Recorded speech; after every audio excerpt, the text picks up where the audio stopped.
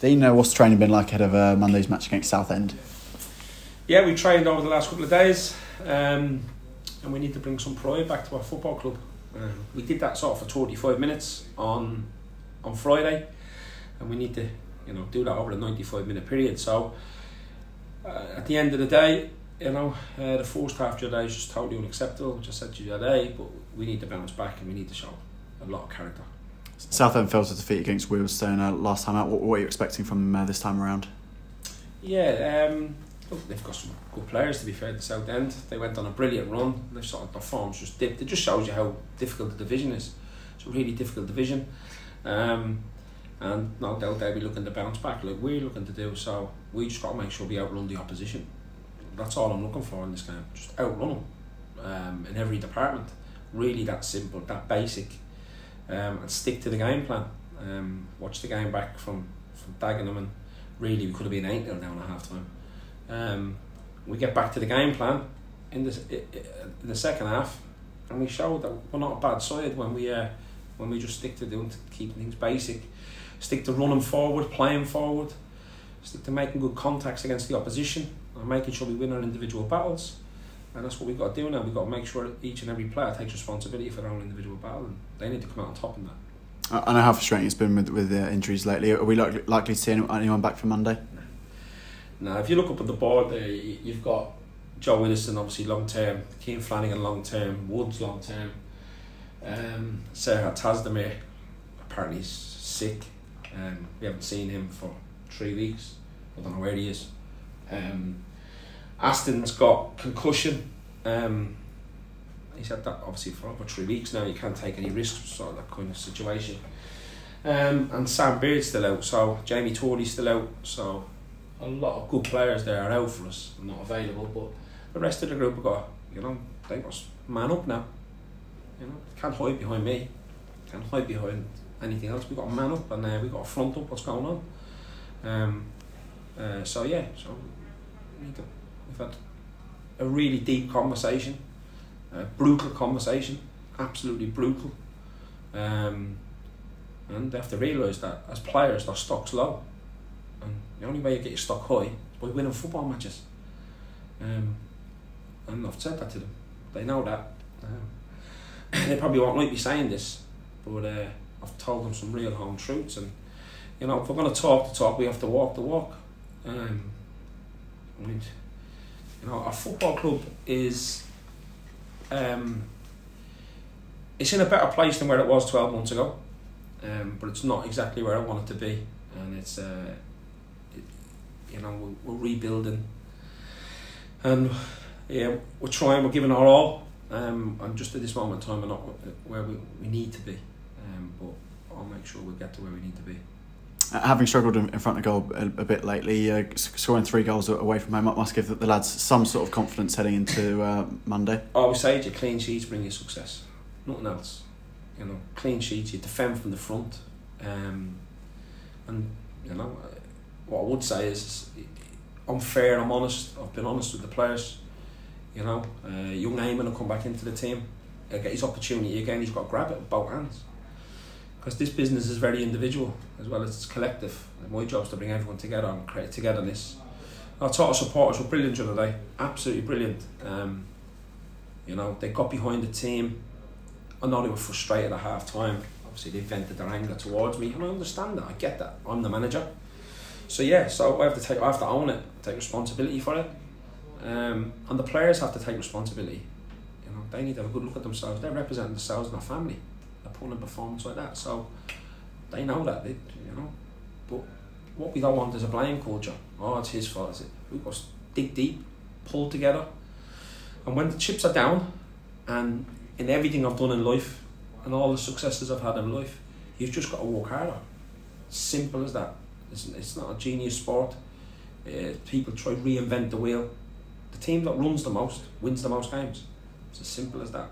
And the team that makes the least errors win the most games. So that's why Stockport at the top. But for our players, like I said to them earlier, their stock's low, and it's up to them whether they want to be here next year or not. But performances like what I've seen, not a lot of them will be. They have to up their game over the next 6 games and give themselves a chance of being here next year. I know you touched on after the Dagenham defeat that you said you sort of questioned yourself in some areas. Will you be changing the system at all and maybe looking at things for Southend? We'll just match the opposition and outrun them. That's all I want. I don't mind losing if you walk your socks off, if you give your all. Any man can take defeat that way.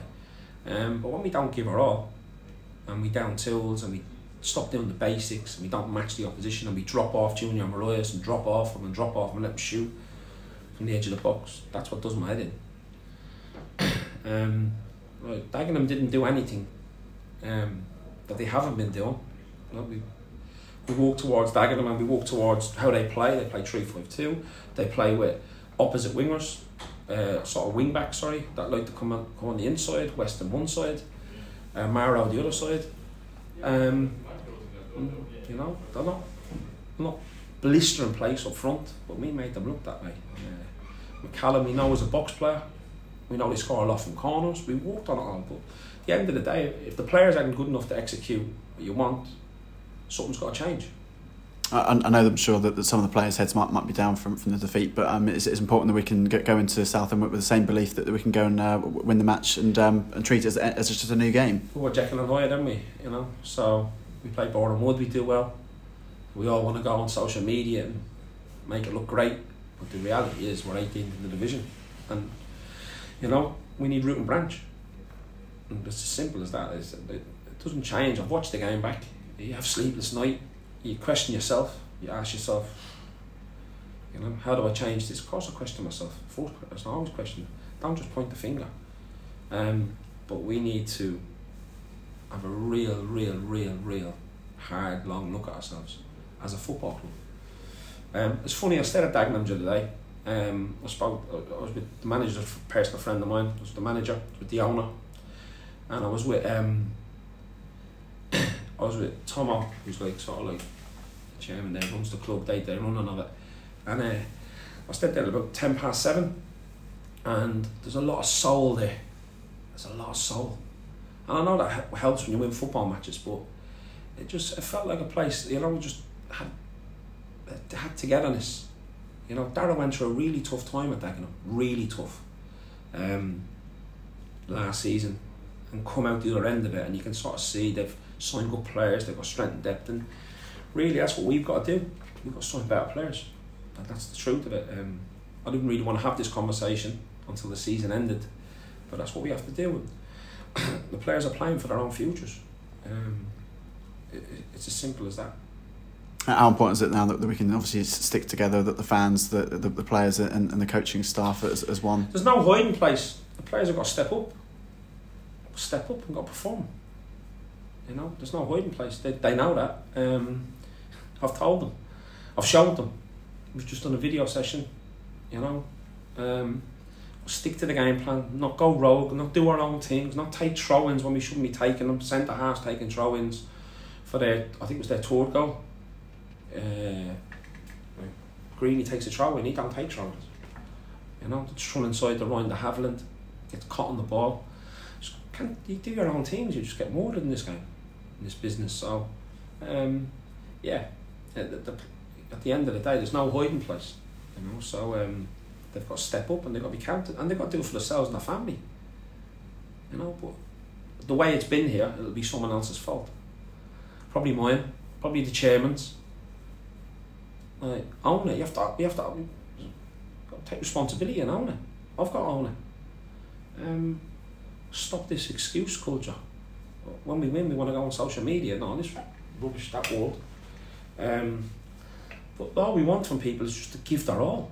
All supporters want is for players to give their all. Management team to give their all. That's all we're asking for. It's not hard. And I know confidence is low. I understand when teams score goals, but you know, Dagenham smelled blood the other day, and they got a lot of it. So we need to man up, step up. So, like I say, the players have 6 games to change my mind, and they need to perform.